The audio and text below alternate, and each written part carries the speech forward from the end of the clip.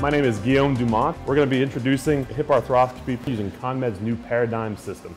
The CONMED Tactile Needle is designed to protect the articular cartilage upon entry through the hip capsule, and as soon as the needle penetrates the capsule, the spring-loaded portion will deploy, and it provides a blunt portion of the needle that will not damage the articular cartilage as readily as a typical spinal needle.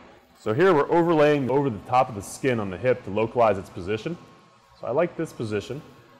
All right, so I'm entering the skin now, and I can feel the retractable portion of the needle pushing into the needle, penetrating the skin. And the next thing I'm going to feel for is the resistance of the hip capsule. My goal is to insert the needle in the capsule at the midpoint between the acetabulum and the femoral head. If I give a little bit more pressure, now the needle is going to go through the capsule, and as soon as the needle penetrates into the capsule, the retractable portion of the needle projects itself out of the needle. I like to inject fluid into the hip to distend the capsule further. Next, we'll insert a nitinol wire in the spinal needle and remove the spinal needle over the wire. I'm inserting a cannulated switching stick over the spinal needle after I create an incision in the skin. Feel the switching stick enter the capsule.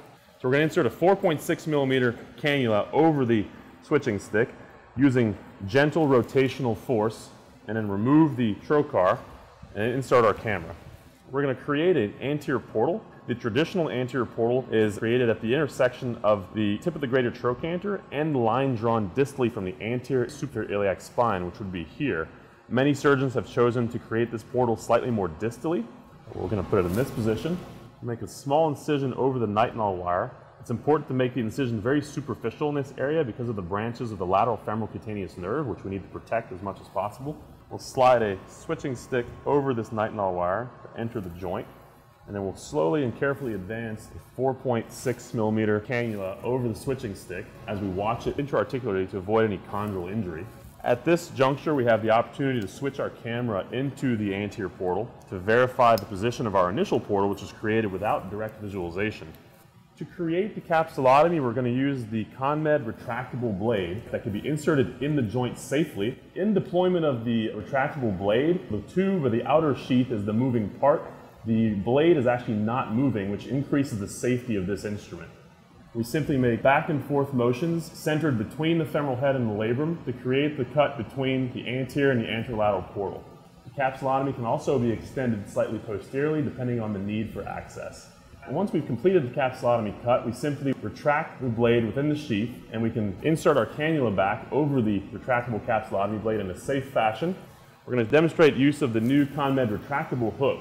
The hook blade is a great tool in this situation to really well visualize that bridge, wrap the blade around it, and pull back, thus completing the capsulotomy. Once the capsulotomy is complete, we can protract the sheath over the blade and can be safely removed from the joint without damaging intra-articular or extra-articular structures. One of the most critical portions of hip arthroscopy is preservation of the capsule during the initial exposure of the joint.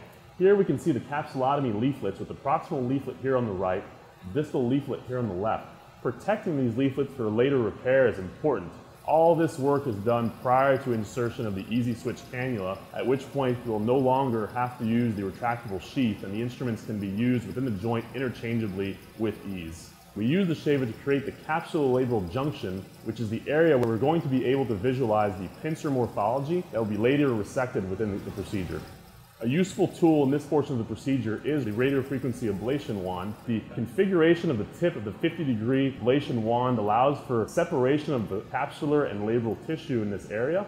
The initial step for insertion of the Easy Switch cannula involves insertion of the reference guide through the metallic cannula. This is a blunt tip instrument that can be safely inserted, and we can retract the cannula and remove it at this point. With the reference tool within the joint, we see a mark which indicates where the measurement will be taken from. We can line it up with the capsule. We can then use the index finger adjacent to the skin to identify the length required for the Easy Switch. On this particular hip, I'm measuring 8. We can easily see the markings on the Easy Switch, and easily with a pair of scissors cut the Easy Switch at length 8. We now have an Easy Switch that is at the perfect length for this particular patient.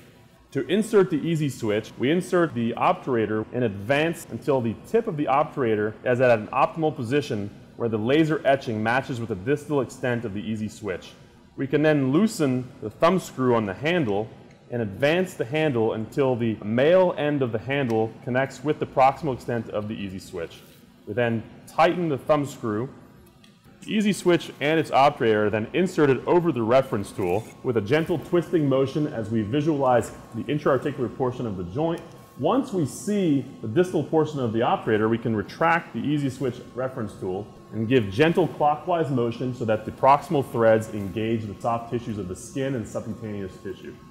We can then retract the obturator and handle and then remove the reference tool. We see that we have an easy access into and out of the joint without damage to the surrounding soft tissue structures. To begin insertion of the Easy Switch through the initial anterolateral portal, we then insert our arthroscope through the anterior portal Easy Switch, which creates a nice seal around the scope, not allowing fluid to egress around the camera. And in similar fashion, we can get the reference tool and insert it through the cannula of the anterolateral portal. We can retract the cannula and remove it. We place the laser etching at the level of the capsule and then can obtain our measurement, and seeing that we again need an 8 centimeter Easy Switch. The Easy Switch is then inserted over the reference tool. Once the proximal threads engage the skin, we can use a gentle clockwise motion with slight pressure, and we see intra-articularly the Easy Switch arriving at its optimal position at the level of the hip capsule. By creating a pathway into the joint through the soft tissues that is of the least length possible, we allow for best motion of the instruments within the joint throughout the procedure. With the Easy Switch in place, we can now switch between the anterolateral and anterior portal without the use of a slotted cannula. That's really just very easy.